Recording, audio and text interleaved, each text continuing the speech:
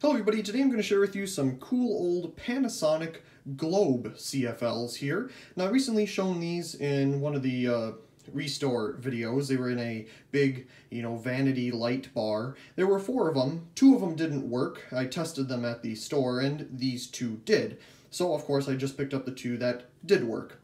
Now they're not in the best of condition. This one has some paint on it and this one does too somewhere. It's just a little bit right there. But they do both work just fine, and I'm actually using them for video lights right here, but I replaced them just so I could share them with you here. So let's go ahead and take a look around the bottom. They're both the exact same thing. They call them light capsules. That was a Panasonic thing, and of course any of them that were early CFLs. It's 10 watts. I would have expected it to be a little more, but it's not. Of course, all this information that they're required to have. And then I'm guessing some type of a date code. Now all these have the same one on them, even the ones that were still at the restore that didn't work. They're all the same, so I'm sure whoever bought these bought them all at the same time. I'm sure they weren't cheap either. One of the reasons that I really like this design is they molded the ballast base here nice and evenly with the curvature of the rest of the bulb. So when you look at it straight on, you don't really see it. But it also doesn't make the bulb stick out any farther than it already has to. So I really love this design. It brings back a lot of memories when I was first seeing these kind of bulbs being used.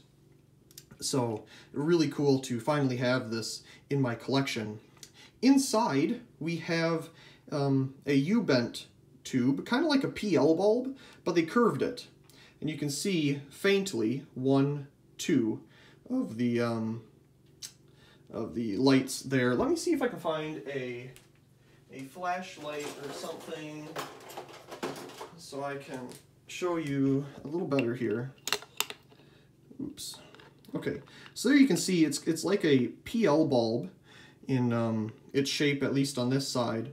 But if I turn it, you can see they just looped it over. So it's very skinny in the middle there, and then they looped it. So it's a very simple design. I'm sure they just used, stuff that they already had on hand and bent a PL bulb over. Usually you'd find ballasting equipment and stuff in the middle, and maybe there is, but it's down so low you don't see it. Very cool though. The other one is the exact same thing. As you can tell, very nice design. I really do like that they used a bulb of that kind inside. So, let's go ahead and turn them on. Once I turn that thing off,